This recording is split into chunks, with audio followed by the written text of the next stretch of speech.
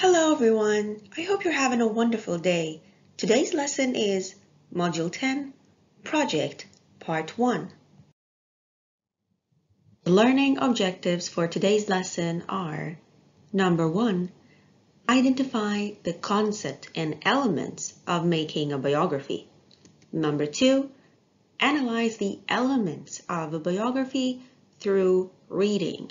And finally, number 3, to locate details to find 4 pieces of information through reading. As you all know by now, we should be ready with our materials, right? So I'd like for you guys to have your student's book open on page 121 and to have the workbook open on page 105. All right, let's get started.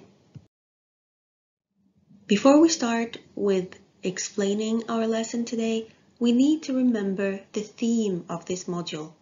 Do you remember? That's right. It's about the world around us. That's right.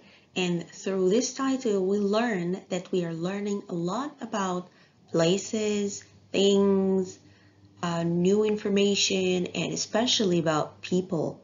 And from learning about these people in the world, we get inspired by them to change, to become better. And through that, you see that it's not just restricted to one type of famous people. They could be everywhere. They could be inspiring in all walks of life. In order to learn more about these influential people, these people who inspired us, we need to know what is a biography exactly, right? So the definition of a biography, or simply a bio, is a detailed description of a person's life. It involves more than just the basic facts like education, work, relationships, and death. It portrays a person's experience of these life events. So it's not just facts, it's much, much more than that. It's why it has inspired you. All right, so this brings us to this basic question here. What do I need to know to create a biography about someone? Well, let's see together and join that with examples to help us understand more the steps. The first step is to choose the famous character. So let's choose together the ultimate role model of everyone. Who is he? That's right. It's the Prophet Muhammad, peace be upon him, right? And then we need to add more information and more details to finish up our biography, right? So next we need to learn what was he famous for. Of course, he was famous for spreading the message of Islam, right? And then what we need to add, we need to know when was he born. Okay, so we need to, if you don't know these information, you need to Google them, right? So he was born in 571 after Christ, the year of the elephant, right? Then what do we need to know? Right, we need to summarize his life story. And we need to know more about his childhood, his morals, his receiving the message of Allah, and his struggles as well, and sum it up in a few lines. Then we need to know what are his achievements, what are the things he achieved, the big accomplishments. Well, obviously, he united the Arab tribes, he spread Islam to the world, and he promoted good morals and much, much more, right? Finally, we need to answer, when did he die? And if you've chosen a character that is still living, you need to tell us how has he affected you as a person. And to answer that, he died in 632 after Christ, and the thing that affected all of us is wanting to be a better person, right? Now let's practice and check our understanding. Let's move to the Student's Book, page 121, exercise number 1. As you can see from the picture and the title, this is about Khalfan Ibrahim Khalfan. So let's read the head of the question. Below is a biography Khalid has written about his favorite athlete. Let's read together and find out at which club did Khalid's favorite athlete begin playing professionally, and how old was the footballer when he moved to Al Arabi Sports Club again. I need from you guys to pause the video for a little bit, read thoroughly, and then find the answer. Alright, let's see. So, he started playing professionally for Al Sadd. And for the next question, he was 29 years old when he moved to Al Arabi Sports Club again. Very good, everyone. So now we have a general idea about the whole text. Let's do some analysis and find out more about the elements of this biography. Let's follow the same questions and elements that we did with the model of Prophet Muhammad, peace be upon him. So, what is the famous character did he choose? That's right, Khalfan Ibrahim Khalfan. And what was he famous for? Right again, he plays for Al Arabi and the Qatari national team. In 2006, he won the Asian Player of the Year award. He was the first Qatari footballer to win this award. When was he born? Khalfan Ibrahim Khalfan was born in Doha, Qatar on the 18th of February 1988. And let's summarize his life story. His father was a famous footballer and Khalfan has followed his father's footsteps. He began his football career as a youth player for Al Arabi Sports Club. In 2004, he started playing professionally for Al Sadd. As you can see, this is a quick sum up for his life. Well, what about his achievements? Well, that's a lot.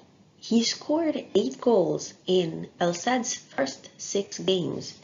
In 2011, Khalfan and his team, Al Sadd, won the AFC Championships League, a great achievement for any footballer.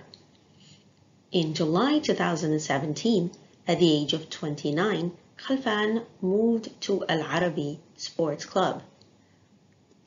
Let's see the final part of our biography. How has he affected you? Well, according to Khalid, he has shown me that with hard work, anything is possible. How about we move now to a different biography and locate the details and information and elements of this biography to help us prepare for our own writing for the next lesson. Let's move to the workbook, page 105, exercise number 1. We have here the biography of Venus Williams, and we are needed to read this biography and then answer the questions, as you can see on the right. We have 4 questions here. Number 1, what is Venus Williams famous for? Number 2, where was Venus Williams born? And number 3, how did you learn to play tennis? And number 4, what has she done lately? As you can see here, these 4 questions kind of remind us of the elements of writing a biography, right? So, when you read and answer these questions, put that in mind while preparing your own biography in the coming lesson. Now let's remember together, how do we answer these types of questions? If you look at the first question as an example, you'll see that the question says, what is Venus Williams famous for? So we need to go to the text, read it thoroughly, and then find out this specific piece of information. And as you can see here, it's pretty clear and obvious, and it's also the second element of the project of writing a biography. All right, so I need for you guys to pause the video one more time, read the text carefully, and then read the questions again, find the keywords of each question, and then go back to the text to locate this specific keyword or piece of information and answer it on your own, and finally come back to check with me. Okay, let's see if we were able to locate the elements of this biography correctly. So the first question was, what is Venus Williams famous for? Well, she is a famous tennis player. She is the first African-American woman to become the #1 tennis player in the world. Wow, that's impressive. And question 2, where was Venus Williams born? You see the elements, right? She was born in California, USA. Nice. Number 3, how did she learn to play tennis? Well, her father taught her how to play tennis. And finally, question 4, what has she done lately? Well, she has opened her own business and she designs clothes and furniture. Well, this is pretty impressive. I'm glad we found out about her, right? Well, if you did all questions correctly, then that's great. I am super proud of you. And now I feel that you guys have understood completely what are the elements of writing a biography. By this, we reach the end of today's lesson. I hope this was informative and beneficial for you all. You got new information about 3 famous people with 3 different fields and 3 different places in the world. I hope this was informative, and I hope you guys do your best to choose your own famous character in the coming lesson and follow these elements and these steps of writing the biography, and be careful with using the adjectives and the punctuation, the spelling, the correct tense. Well, that's it for today. I'll see you all next time. Bye.